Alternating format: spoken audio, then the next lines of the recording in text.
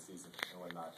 You know, we had injuries, you know, Q and DJ, and I mean, we scheduled a very tough non-conference schedule. I mean, 98 something, like, you know, like it was very tough non-conference schedule. So, you know, that's how we like it, you know, and that's how we want to get prepared for the league. You know, we're not running around just playing, you know, light teams, you know. So that really gets us prepared and ready for days like today and just our league in general.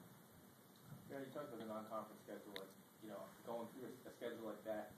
You know, people say it can either make or break teams. You know, some teams would fold if they had to deal with that much, you know, adversity and just playing really tough teams and, you know, not stringing the wins together. How were you guys able to kind of, you know, grow from that and turn it into a 7-game winning streak? Yeah, we're a really tough-minded team. You know, we pride ourselves always on defense and rebounding.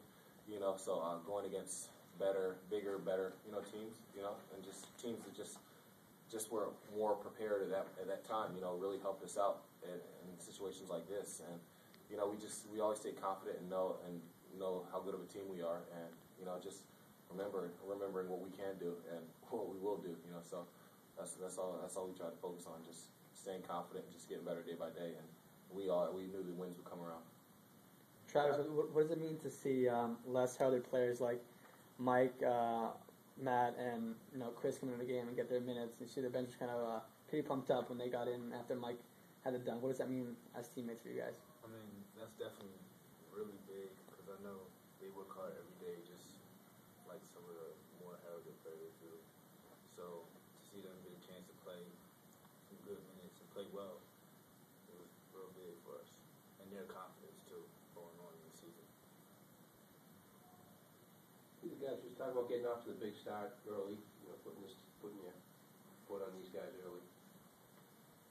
You had a good start. So Wait, can you repeat that? No, just talk about getting off to a good start today.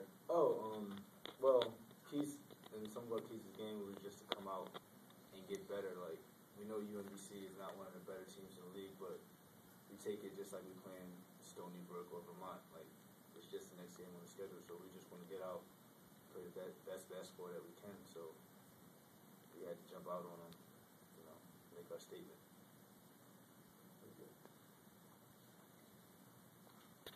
Joe, you didn't have a great shooting first half. How did you deal with that? What was your mindset going into the second half? I wasn't really too flustered by it. I mean, just keep shooting. You know, if you have open shots, you know, some of the shots in the first half were just like they were just wide open, and it's just like, you know, it's a little frustrating. But I mean, that's basketball. You miss make shots. So the thing about it is just staying confident and knowing that the next one's going down, even if it doesn't. You know, the next one is. Would you rather not have them be close, not have them run out, you know, not have that kind of a miss? Would you rather miss badly than miss like that? Yeah, man. I hate those ones. Yeah, I'd just rather miss the whole backboard like I did in the second half. You know, I'd rather miss one like that than just the close ones, the close layups and stuff like that. You know, those are real frustrating ones. But you know, that's all we have. You know, our focus on attitude and stuff, just having a positive attitude at all times. You know, so that does happen. You know, you turn the ball over, anything happens. You know, the next play, you know, your teammates support you, and, you know, coaching staff supports you to go out and make a good decision and keep shooting. Travis, coming into the game, I believe it was over the last 5 games, Darryl's been averaging 17 points per game in the second half. Right. Is there kind of a feeling like he's just going to get going at some point, you know, Yeah. after he's that many second halves in a row like that? Yeah, definitely. I mean, we depend on Darryl a lot, so like we know like if we don't have a good first half, he's gonna come out in the second half on fire. But we know we're gonna get started. But I guess he didn't really have to today because everybody pretty much pitched in today, so he didn't have to, you know, be that dominant player that he usually is in the second half. So I know you guys wouldn't say it before the game, obviously, but now that this game is over, you guys took care of business. You're looking ahead to Stony Brook. That looks like a very big game on the schedule Friday. Yeah, it's definitely. I mean, it's next game on our schedule. You know, that's really our motto, how we take it every game. You know, and now we can really like focus in on them.